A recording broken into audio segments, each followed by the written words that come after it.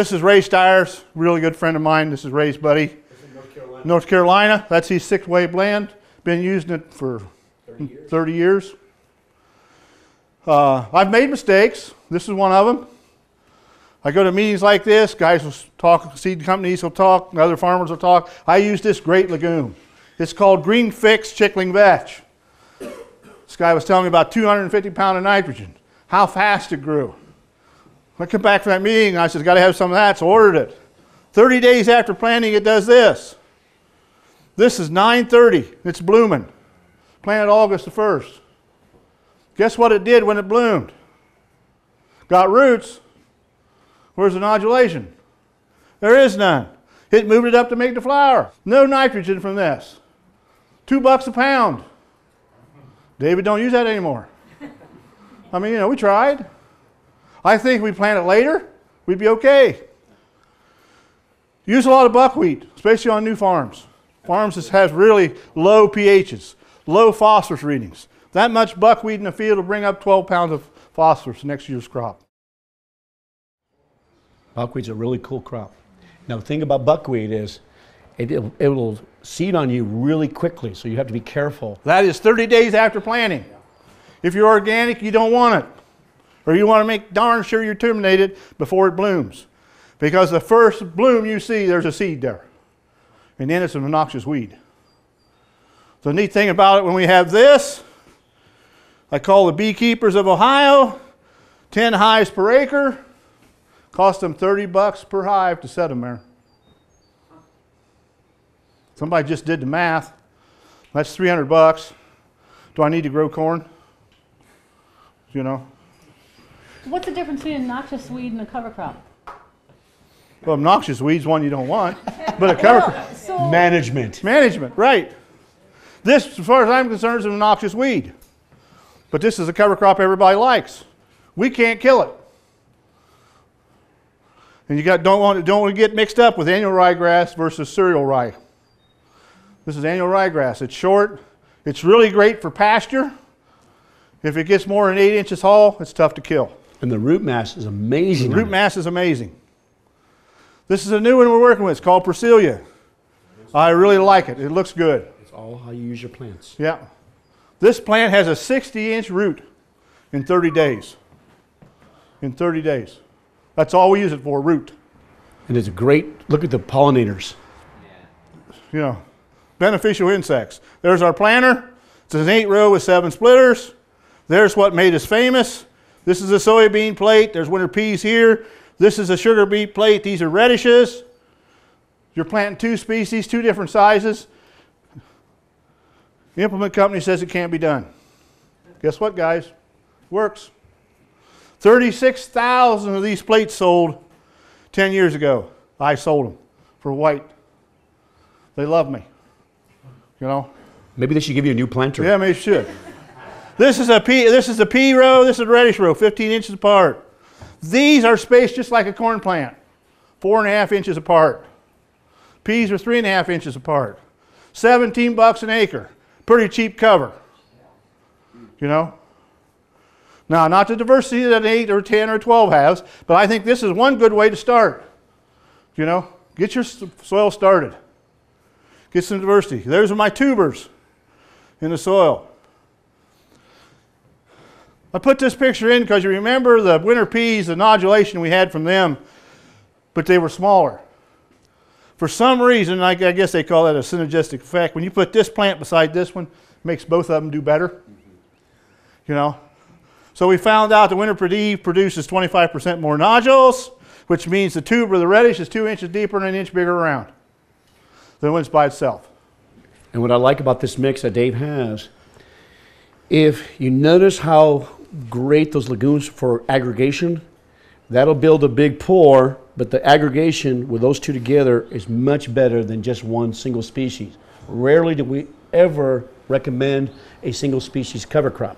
Only if you have a purpose for it. Right. So you got to learn what to put and how. Where to put it. Yeah. This is volunteer wheat. That's all that's left of the volunteer wheat. But you can see if you get a good stand of peas and radishes, it will choke out the wheat. I liked it because it froze out. I'm cheap. I don't need to use herbicide. You know, I can get by without 1 shot of herbicide, maybe 2. What Ray talked about was cottage cheese in the soil. Look at that cottage cheese. You know. That's what your soil should look like. You will not see those in a lot of organic or conventional till systems. Why?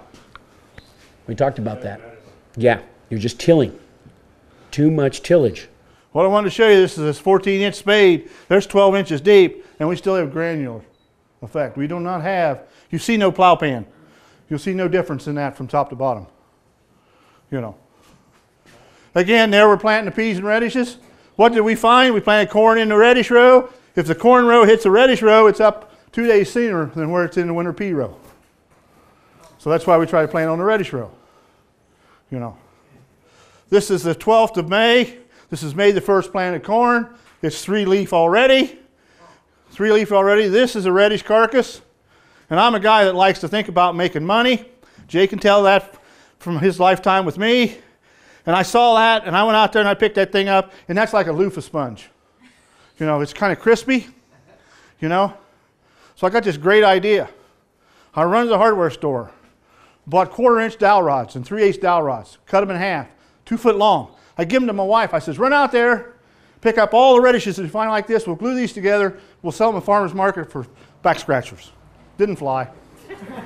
Didn't fly, you know. If you missed the radish row, I just wanted to show you, there's what the radish row looks like. The radish row actually does tillage. It actually lifts the soil 3 to 5 inches. Can you imagine when I have a 4-inch rainfall in an hour, how much water is going to go in them holes? And we still have, look at the armor on the soil. There's no way that soil is going to erode. You know, again, I love them, so you're going to see lots of pictures of green, because in October, there's not a leaf on a tree. The cornfields are all brown, the bean fields are all brown, the dust is flying, and I just love to see green. You know, here's our results. Here's peas and radishes for next year. This is last year's corn. 227 bushel corn with no nitrogen. There's Sunhemp. We tried this 5 years ago. I don't know what the problem was. I bought a bag, brought it home. Another meeting like this. Met a guy from Africa. He says, I'll get you some. I said, fine. I wasn't thinking. I should have kept my mouth shut. You know. He says, I'll give you the Sunhemp. You just pay the freight. Well, the 50-pound bag showed up by UPS and it was $436 freight. You know. So we tried it. It was growing like that, and you know, I'd go there every 3 or 4 days and take a sample and dig the roots, and I found that it had nodules about the size of quarters, which is great. But every time I'd go to the field, the state patrol or deputy sheriff would stop. You know, and then he'd go on. And then, you know, about 3 days later, I was back in the field, and all of a sudden, here comes deputy sheriffs and 2 state patrols, and they jump out of the car and run out in the field. And I said, what's the matter, guys? He says, well, what are you doing? And I says, I'm looking at my cover crop. Well, he says, what is that? And I says, it's Sunhemp. You know what it is? I said, yeah. I bought it to grow nitrogen. Dug the root, showed him. He says, you mean you're not smoking that? And I said, could I? You know. So, you know, you have to explain some things that's going on sometimes in the community, you know. But there it is. There's how high it gets. It's 6 foot tall. I forgot to tell you, the guy showed a picture of it from Africa. It's 25 foot tall, grows that tall in 60 days in Africa, and has nodules the size of golf balls. That's why I said I had to have it. I forgot we don't have African weather, but so it only got 6 foot tall, you know. There's the nodulation though, guys. Look at that. Sorry about the focus, but look at the nodules. And the roots, you know, I was excited. Neat thing was, first day of October, it was 31 degrees, froze. But look in between the rows. Look how dark green them radishes are. The radishes were 2 inches bigger here in depth in soil. And I think it was going for sunlight. It's like the woods and the trees, you know. Again, there it is, what it looks like in the winter. Sunhemp's dead, radishes are still green. Faba beans has been a bust, other than if we put them in a blend. We like them in a blend. They don't work well by themselves. There's what happens in the wintertime with faba beans. This is what I wanted to show you after all the work that we've done. This is a 5-year study. This is replicated plots 5 different fields, 5 different years. So there's 25 fields here.